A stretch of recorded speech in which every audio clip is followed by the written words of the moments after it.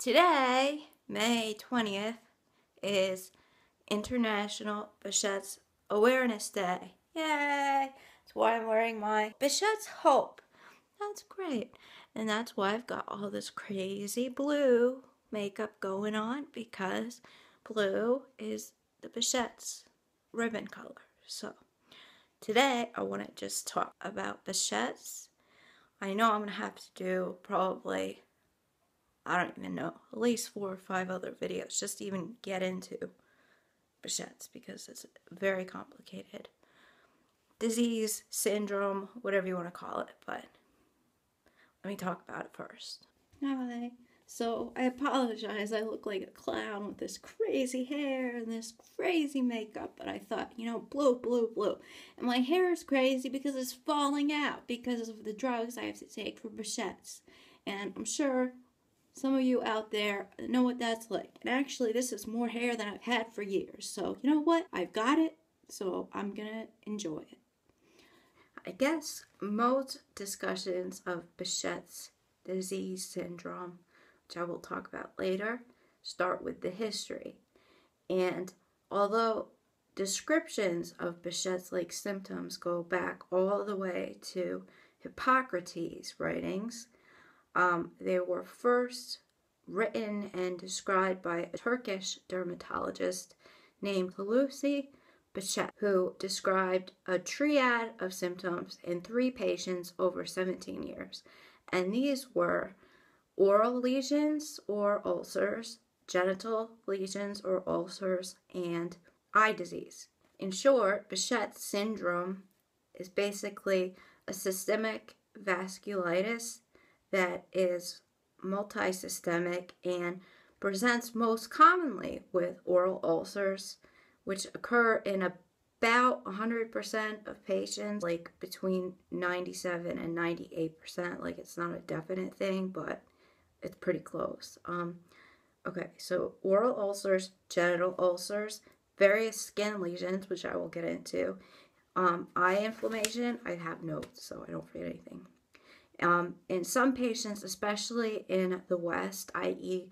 North America and Western Europe, inflammation of the GI tract and inflammatory bowel disease. And most patients, about, 50 to 70% in that range, also have non-deforming arthritis. Behçet's also has a very unique geographical distribution in that it is most commonly seen in Turkey, Greece, Iran, like that whole Middle Eastern region, Israel. They call it the Mediterranean Basin, I think. And then down in Africa, and then across into the northern part of India, and it's the Far East, like Japan, Korea, and parts of China.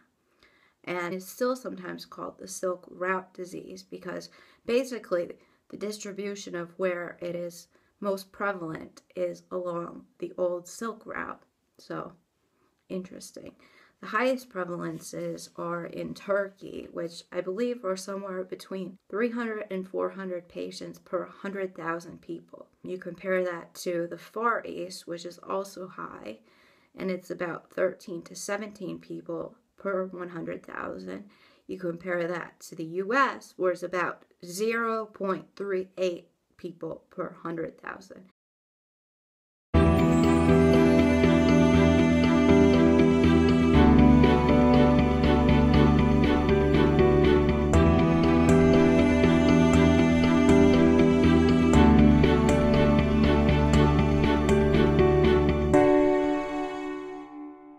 Behçet's is different from other vascular diseases and rheumatological diseases in that young people, like ages 20 to 25, and males are more severely affected than everyone else, especially among like the traditional Silk Route, especially Middle Eastern patients.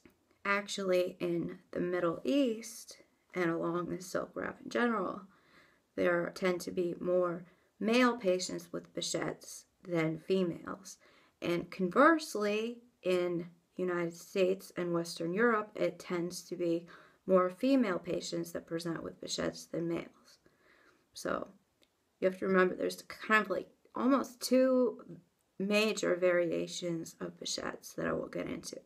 And within those, they're kind of like clusters, which is why they refer to it as a syndrome and not a disease. The natural course of Behçet's is, flares and then quiet periods, flares and quiet periods. And depending on how severe your disease is, it can be fairly easily controlled and not last a very long time, or be resistant and last a very long time.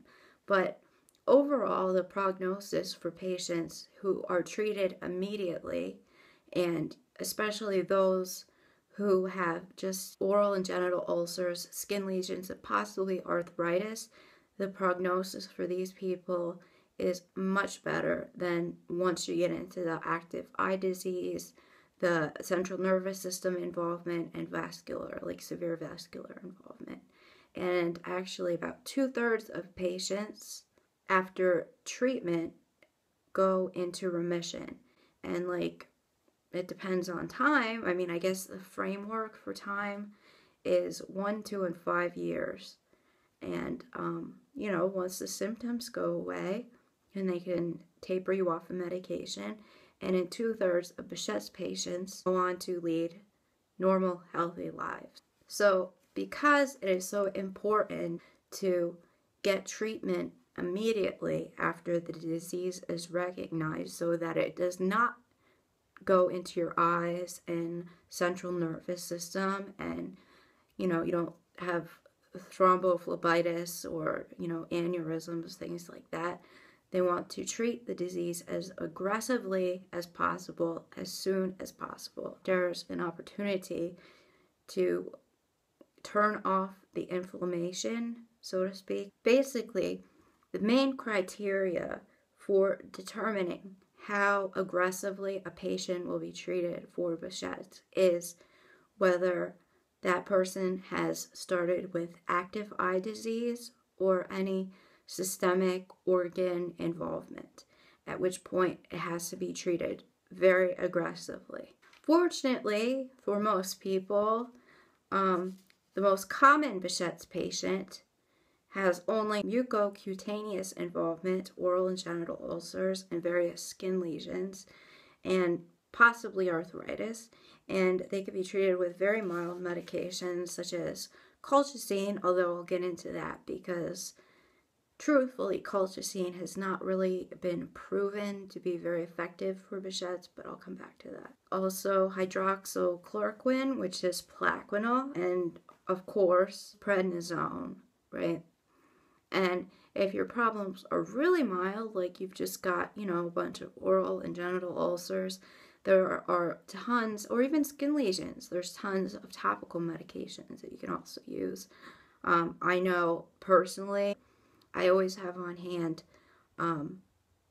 prednisone drops for my eyes, but prednisone cream, lidocaine cream, lidocaine jelly for ulcers, and also the magic magic mouthwash of some kind. I also get, I don't know if you can see, lidocaine, 4%, it's just like lidocaine solution, and I swish that or put it on a Q-tip and put it where I need it in my mouth.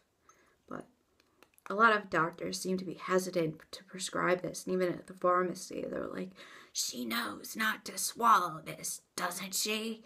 Like, how many years have I been doing this? A lot of years.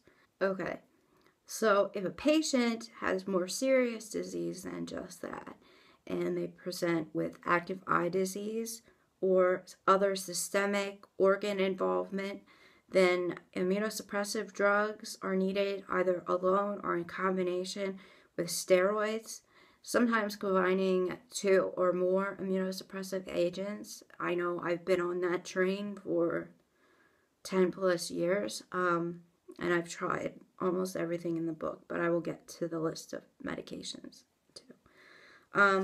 But these patients in general also tend to get their disease under control and get off meds with time. Although with these kinds of patients, it tends to take longer, like 5 years or more. So that's the 1, 2, and 5, I guess. I don't really know. I'm not a doctor. Statistics wise, as I said, about 100 patients, minus about 2 to 3% present with oral lesion. And what these are basically canker sores, if you've ever had a canker sore, except they're many more in number and much more frequent. I know people who have had 100 ulcers in their mouth at once. And at the height of like my ulcer activity, I would probably get, I don't know, maybe 30 at once. And they would last like literally weeks and weeks and weeks. And as that went on, new ones would form and I'd get more and more and more. And they are very painful. Like when people say that the oral ulcers and the genital ulcers, which I will get into too, but the oral ulcers are extraordinarily painful. To a mouthful of ulcers, and often even down into your throat they go. It's sometimes hard to eat or swallow. You can't talk right. I've been there, I've done that. If people say that, take them seriously, because trust me, it hurts. So 100%, give or take, have oral ulcers. About 80% present with genital ulcers and skin lesions. About 50% in general, average, present with eye disease of some kind, usually uveitis. If you're talking about young male, especially the Middle Eastern, like Turkish male, the number goes up to about 70%. And if you're talking about like an older woman from, say, the United States, her chance of eye disease is probably closer to 10 to 15%. So there's kind of a wide variation there. And it depends, where you live, what your genetic background is, because mine is very different from the typical American, which I really don't know why. I would like to know, how I got these Middle Eastern genes. Also, arthritis, about 50 to 70%. Again, these numbers are so rough. Present with non-deforming arthritis. And back when I was diagnosed, that's not what they were saying. They said, it had to be in like all your joints, especially your small joints, especially your fingers and your toes and your elbows and your knees. And granted, I've always had arthritis in my hands since as long as I can remember. My mother tells me these stories when I was little, and I'd lay in bed and she'd come to wake me up for school, and I'd put my hands out and say, please rub my hands, they hurt so bad. But since the time that I developed arthritis with Behçet's, which was about 2008, 2009, they've learned so much more. They're saying that it often affects only a few joints. Mine started in my right SI joint. And if you've ever had SI joint involvement, it's awful. You can't stand, you can't sit, you can't lie down. Like, there is no way when that's acting up that you can find a comfortable position. It is awful. I knew before I was treated, I was to the point where I was in so much pain between the SI and hip joint pain. And then I've also had nerve involvement, like neuropathy down my leg, since I was 14. And it got worse, of course, as the Behçet's got worse. And the combination between the neuropathy, radiculopathy, or whatever you want to call it, and arthritis caused me so much pain that I literally wanted to die. I thought, I can't take this pain. There were times I blacked out because the pain was too bad. I can't even tell you how many times I vomited from the pain. It's like one of the places I don't like to go back to and think about because it was awful. And the consequences of being treated for that pain were also awful, which I will talk about in another video. But with eye disease, it is often present, usually they say present at the beginning of the onset of symptoms or within 5 years of having symptoms of Behçet's. Now for me, that didn't happen. But what happened with me is my eye disease, which was uveitis and optic neuritis, which is really scary, started when I was in that 20-25 age range, when Behçet's typically hits. I've had ulcers my whole life. I started with genital ulcers around age 14, was misdiagnosed without being tested for herpes. Sorry if this is TMI, but it's true. It needs to be out there. I mean, I know there are other people suffering, and I'm trying to give as much information as I can.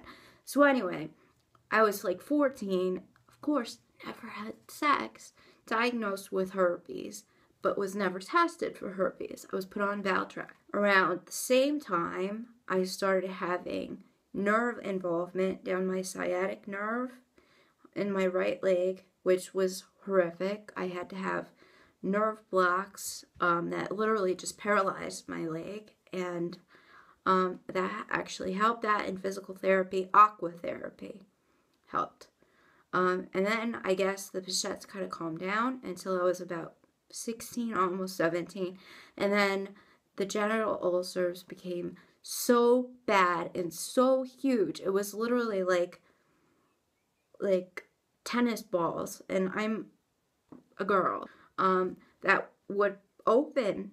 And for me, I don't know if this is typical, but with my Behçet's ulcers, they would open and then kind of peel off over time, which was incredibly, incredibly, incredibly painful as genital ulcers.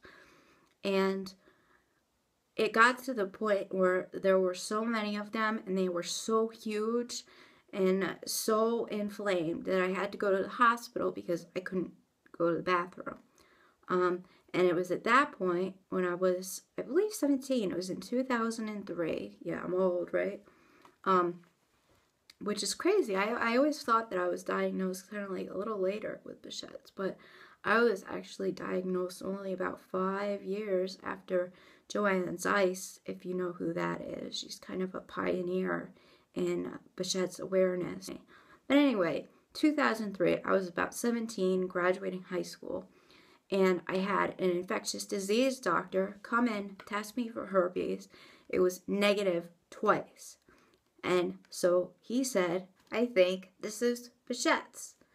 And at that point, I didn't know really what it was. I was just really thrilled to have a diagnosis after having symptoms my whole life. And actually, I had another disease, common variable immune deficiency, which still had not been diagnosed. So I thought this was all part of the Behçet's. But anyway, I started on treatment, and things were kind of up and down, and I will tell the rest of that story later.